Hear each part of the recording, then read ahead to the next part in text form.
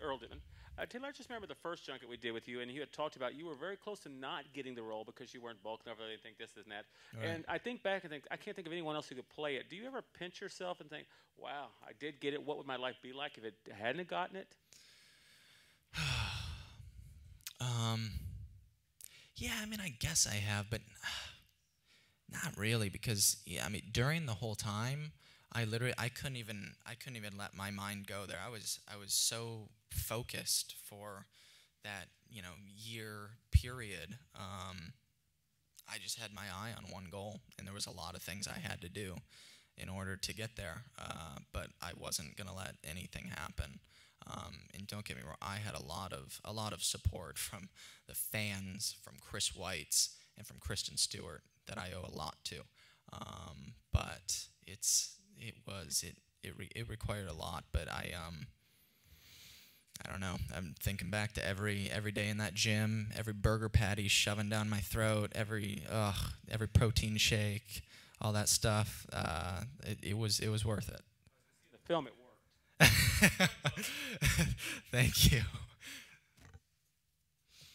Hi, Taylor. I was just wondering, you pretty much grew up on the set of Twilight, and I'm wondering now, what's next for you? What do you see yourself doing? Something similar or something completely different? Do you have plans? I love challenging myself and doing different things and exploring different areas that I haven't been to or gone to before. And that's what I love about acting. It's what I love about film. And I mean, some of the actors that I love most, they've gone from this to this, and they've challenged themselves throughout their entire career. So I mean, that's my goal. And I'm really excited about a few things that I will most likely be starting like really soon. I'm excited. I'm re-teaming with the producers of Twilight, who I love and I have an amazing relationship with on an awesome script that I'm excited about. It's different for me. It's very serious and dramatic, and I mean, I'm excited to do something like that next. But I love all aspects of film and all genres. So I mean, that's my goal. Hi, Taylor. These movies were made back to back, obviously. In part one, your character was like a conduit to a lot of the drama, and this one is a lot of comic relief. Right. So how is it for you to kind of bounce back and forth day by day between the films? Yeah, it was tough. Yeah, I knew that filming the movies together was going to be challenging, because you literally, some days we woke up and the first scene we filmed of the day was from Breaking Dawn Part 1, and then you had lunch, and then you had to change clothes and film a scene from Breaking Dawn Part 2. And Jacob's character, it's what I love about his character the most. He never stops changing throughout this whole franchise, and he takes huge leaps. But yeah, it's completely different Jacob in Part 2, and it was tough. I just had to really, focus, and keeping the book on hand is always helpful. And once again, for that, Stephanie being on set was helpful as well. But I loved playing the new side to Jacob in this last one. He finally knows who he is and where he belongs, and he has a lot of stress taken off his shoulder. And it was nice to play more of that comedic side to him and see him smile every once in a while.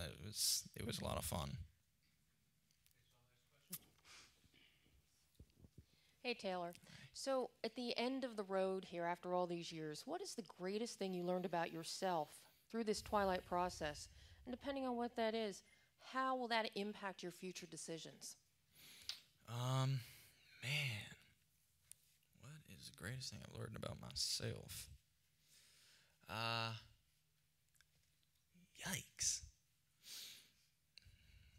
That's a good question. Seriously, I'm a little upset with you right now. I don't know if I would be able to choose like one thing. I mean, as an actor, I've learned so much, and the people that have surrounded me, I've taken so much from, And as a person, I've just, you got me stuck on that one. You really do. But moving forward, I can't be more thankful for this franchise and everything it's given all of us. It's given us the opportunity to do things that we love and to be able to, pick and choose to a certain extent of certain ways that we want to challenge ourselves. And I wouldn't be able to do that without this. So I can't be more thankful for everybody involved with this and the opportunities that this franchise has given me. So that's an exciting feeling, and I'm so honored. Thank you all very very much, guys. Thank you, Appreciate Bill. it. It's good.